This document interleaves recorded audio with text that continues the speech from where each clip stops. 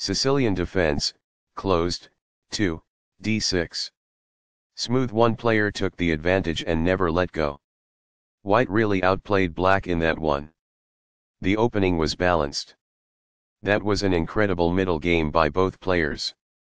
White outmaneuvered black in the endgame. Sharp games are frequently the result of starting with the king's pawn, since it dominates the center and frees up the bishop and queen on the light squares. The c-pawn in the Sicilian defense controls the d4 square. The closed Sicilian tries for slower growth without a quick push to d4 and controls d5 with the knight.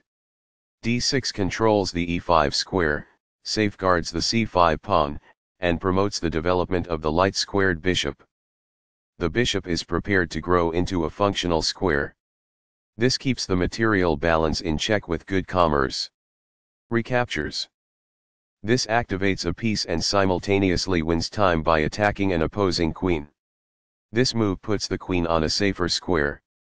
It is the last book move. This develops a knight from its starting square, activating it. That's good. Perfectly on point. It is ideal. The bishop is prepared to grow into a functional square. That's good. This fianchettos the bishop by placing it on a powerful diagonal. It is best. This poses a knight-winning threat. That's good. It is a fair deal after all captures. It is ideal. Backs off. This poses a threat to strike a knight. It is ideal. Castling gets the king to a safer square, out of the center of the board, while also developing a rook. Castling queenside tends to be more active because the rook is closer to the center. This is the only good move. It is a great move. This protects the attacked pawn. This is the only move that works. It is a great move. It's alright. That's good. By growing a queen from its beginning square, this activates the queen. It is ideal. This offers an equal trade of pieces. This threatens to win a rook. It is excellent. This exchange is fair. It is ideal. Recaptures. This poses a material threat. It is ideal. When a rook retreats, this attack wins a tempo. That's good. Now that the rook is on an open file, it is easier to control squares all over the board. This poses a knight-winning threat. It is ideal. Castling develops a rook, while also moving the king to safety. Castling to the same side of the board as the opponent tends to lead to less sharp positions as compared with opposite side castling. This prevents the opponent from being able to win a knight. It is best. This strikes a rival knight. It is quite good. A pawn kicks the opposing knight, forcing it to move or risk being captured. It is ideal. This suggests exchanging items of equivalent value. This poses a knight-winning threat. It is ideal. This keeps the material balance in check with good commerce. It is ideal. Backs off. It is ideal. This provides an equal exchange of parts. It is ideal. After all captures, this is an equal trade. This is the only good move. It is best. Recaptures. It is ideal. What I would have advised is that. It is ideal. This requires an open file, a typical technique for rook activation. That's good. There were worse maneuvers, but there were also much better ones. It is incorrect. This shifts the bishop to a square with more activity, giving it greater scope. That's good. While not a mistake, that is also not the wisest course of action. That's good. This could have been done lot better. It is incorrect. This is not the best approach. It is incorrect. The bishop is now in a secure position. It is ideal. This poses a threat to a bishop who is confined. It is ideal. This makes it impossible for the adversary to assault a trapped bishop. It is ideal.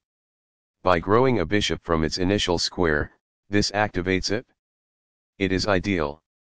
The best choice is this one. It is ideal. As a result, the rooks are placed in a single file and are able to cooperate to pose a danger. It is ideal. This enables the adversary to capture a pawn and gain territory. It is incorrect. This captures a vulnerable pawn. This threatens to push a passed pawn towards promotion. It is best. This enables the adversary can grab an open file containing a rook. It is incorrect. This exchange is fair. It is quite good. Backs off. It is ideal. This accomplishes this by posing a threat to a rook and compelling it to flee. It is quite good. This protects a rook that was being attacked without any defense. It is ideal. This strikes the opponent's bishop. It is ideal. The bishop is now on a square that is more secure. It is ideal. Very precise. It is best. Not the finest, this. It is incorrect. A pawn that was being attacked and had no defenses is now protected by this. That's good. That's a decent move. That's good. It's alright. That's good. As a result, the adversary can take an open file containing a rook. It is incorrect.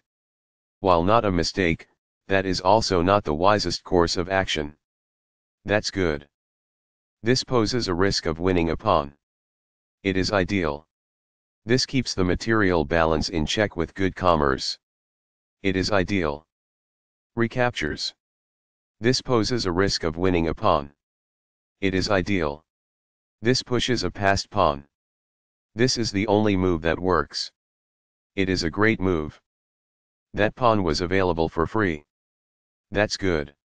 This moves the bishop to a better location, allowing it to control more squares. This threatens to win a rook. It is best. A wise decision. It is quite good. This doubles the rooks onto a single file, which allows them to team up to create threats. This is the only good move. It is a great move. Perfectly on point. It is ideal. This wins time by threatening a rook and forcing it to move away. This is the only move that works. It is a great move.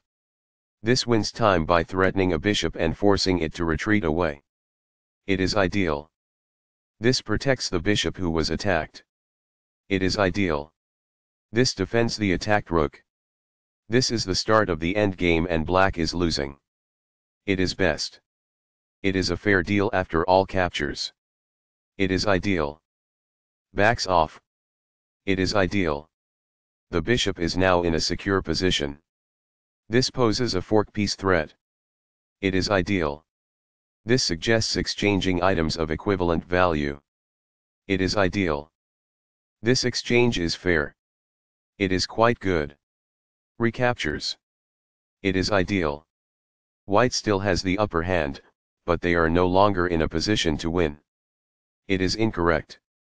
Thus, a pawn is lost. It is incorrect. It was a free pawn there. It is ideal. The moved pawn advances toward its objective. It is ideal.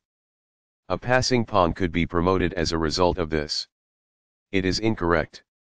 A passing pawn could be promoted as a result of this. That's good.